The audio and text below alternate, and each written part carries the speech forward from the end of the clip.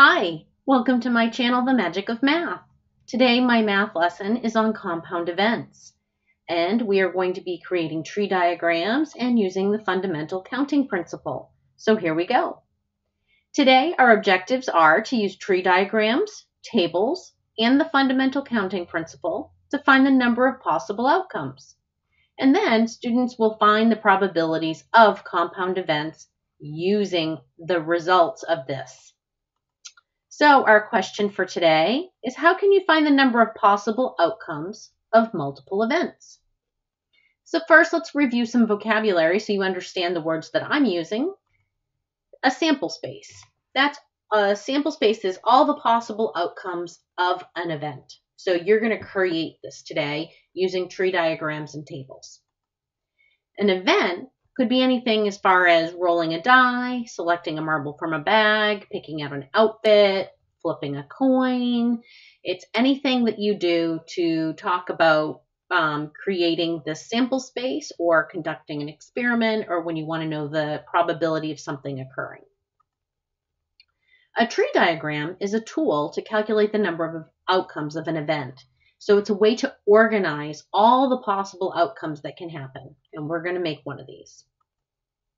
And then we have the fundamental counting principle. And this states that if there are P number of ways to do one event and Q number of ways to do another event, then there are P multiplied by Q ways to do both events. So the fundamental counting principle is actually a way to show how to multiply all the outcomes of different events to get the total number of outcomes for all the events together. And again, I will model this for you. And then last, our compound event. That's the probability or possibility of more than one event occurring. So one of the examples we'll do is rolling a number cube and flipping a coin. So those are two different events, and we're going to put them together and imagine that if we rolled a coin and flipped a coin and rolled a die at the same time, what would be the probability of different events? Or it could be you spin a spinner and roll a number cube. Anytime that there's two different events. Actually, if you're going to roll two number cubes, that's two different events because you have two different die that have two different outcomes. So first, let's talk about creating a sample space from a tree diagram. So we're going out for pizza, and we're going to randomly choose a type of crust and a specialty pizza. I want to create a tree diagram to represent the sample space. So the sample space is going to represent all the combinations of this. How many different pizzas can I make? So I'm going to start it, and then you're going to finish it. So we have three different crust choices. I could get a pan, a thin, or stuffed crust. So those are going to be what we call our branches. We're going to start off with that. Pan, thin, and stuffed. This is our first choice. So think of it as a vertical thing, a vertical list. And I've just brought my choices over to the right. I've just physically taken these and written them right down here. So now I got to go to my pizza. So now after I've selected one of these three types of crust, then I have four different pizza choices that I can pick. So we're going to branch those off of here. So I could pick pan and cheeseburger, pan and taco, pan and veggie, and pan and chicken parm. So over here, just with pan pizza, there's four different outcomes: pan cheeseburger, pan taco, pan veggie, pan chicken parm. So now what I would like you to do is take a turn at finishing this tree diagram and see if you can do that. So please pause and see if you can finish it. Welcome back. Let's see how you did. So you're physically going to go to thin, and you're going to add these four choices. So we're going to have these four more branches off, and off of stuffed, the same four choices off of here.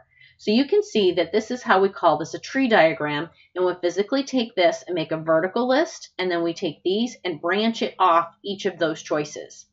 So now we can use this to calculate. This is our sample space and all our different kinds of pizzas that we could order from this pizza menu. So you can see how they're all branching off. So now I want you to tell me, how many different pizza combinations could you create from this pizza place? So go ahead and pause, look over your sample space, and come back when you're ready. Welcome back. I hope you discovered that there were 12 different outcomes. pan cheeseburger, pan taco, pan veggie, pan chicken parm, and we go down and do the same 4 with thin and the same 4 with stuffed. And you can also see the connection here that there's 1, 2, 3, 4, 5, 6, 7, 8, 9, 10, 11, 12 different branches to our tree diagram. Now, a tree diagram could get really complicated. You could have a third. I could have said the kind of cheese you wanted, and each one of these could have branched off from the specialty type of pizza. So you could see that a tree diagram could get very confusing and very messy very quickly.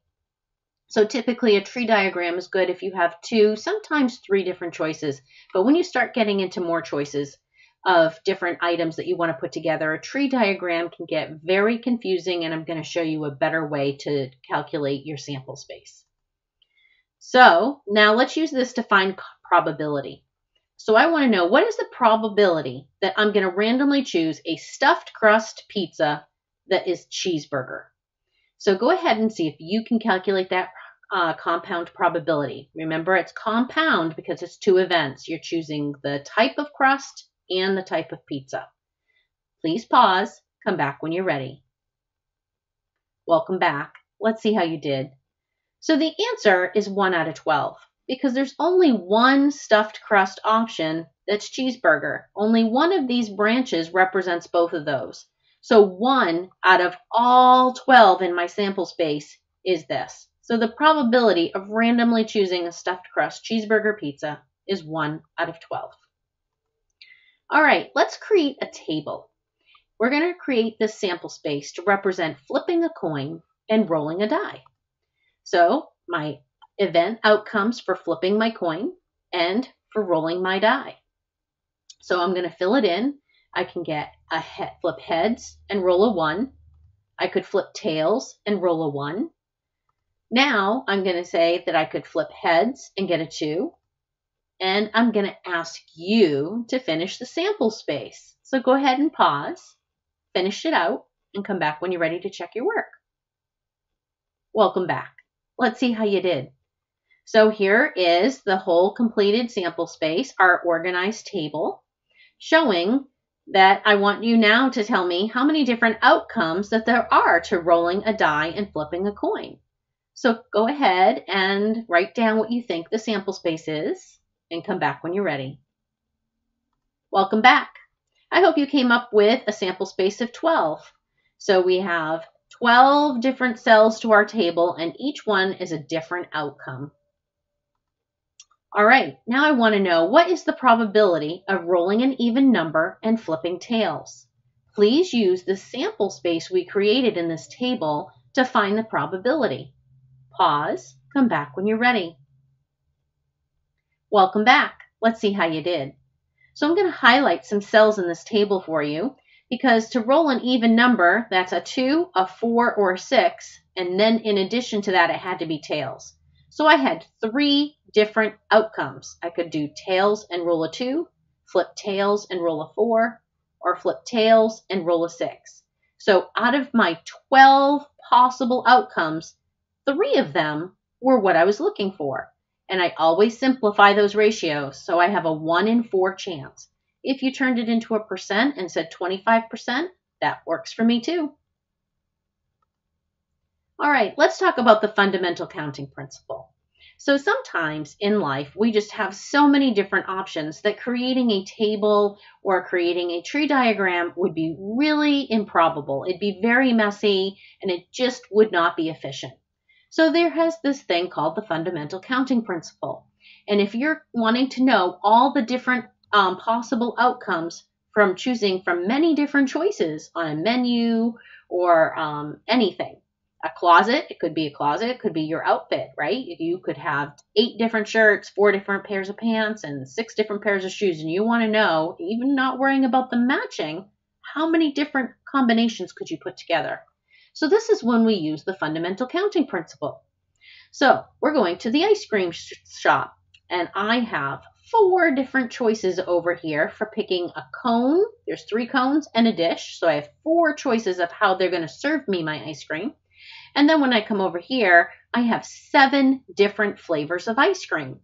So we can calculate the sample space of how many different combinations of ice cream I can order just from these two choices by using our fundamental counting principle. So the number of P's, which is our first choice, is 4.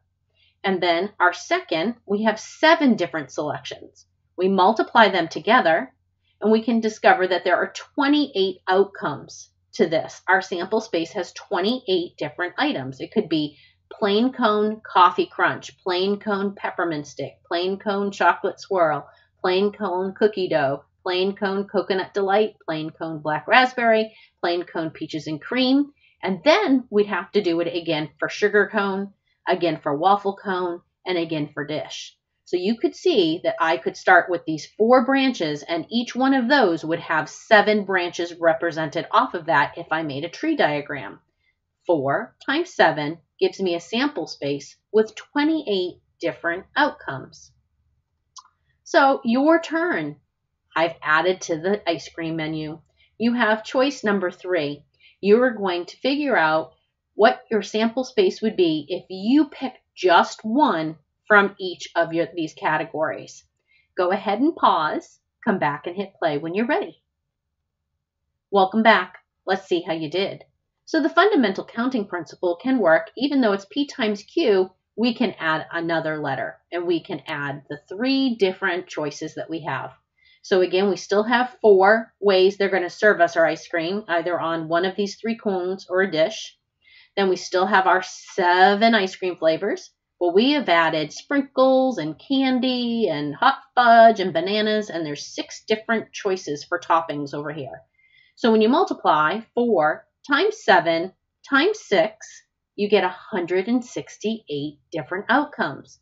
So by just looking at this little menu right here, there's 168 different combinations that you could make. Imagine going to the sub shop and seeing all the different meats, cheeses, vegetables, dressings, condiments, different rolls. Think about that next time you're out and all the choices you have and how many possible outcomes you have. So that's our lesson today on creating tree diagrams and using the fundamental counting principle to help us find the probability of compound events. I hope you enjoyed the lesson today and found something useful from it. Please come back for more and go ahead and subscribe to my channel and support some more math lessons coming your way.